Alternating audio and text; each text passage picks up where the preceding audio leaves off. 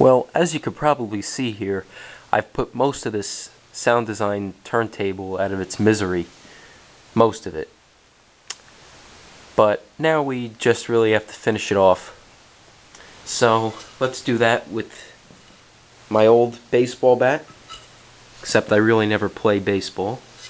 I actually never did. And my old bowling ball, which I don't care for anymore because I outgrew this bowling ball. So let's see what happens here. Let's try the baseball bat first.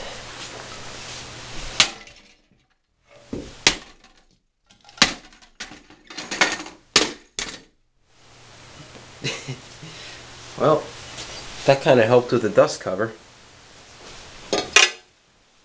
Dust cover's all busted. And the tone arm went flying here. Here. It's just that crappy plastic tone arm with its little orange magnetic cartridge.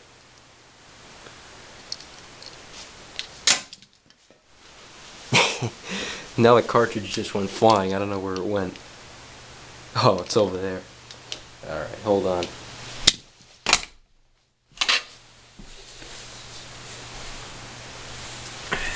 Here's the cartridge. I don't know why it's going all out of focus there. But that's the cartridge.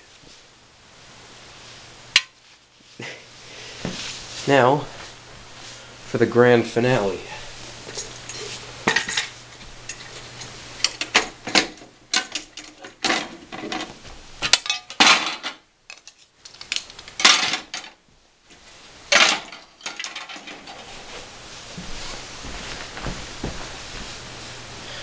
Here we go. There's going to be a loud crash. Oops, I forgot one thing. I can't leave the cartridge out of this. It's got to participate too.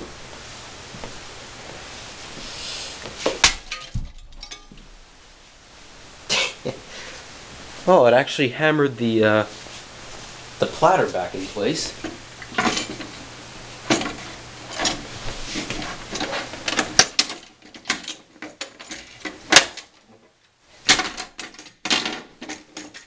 Well, here's a closer look at the mechanism. You got your standard cheap all plastic platter with the built-in 45 adapter, which is pretty cool.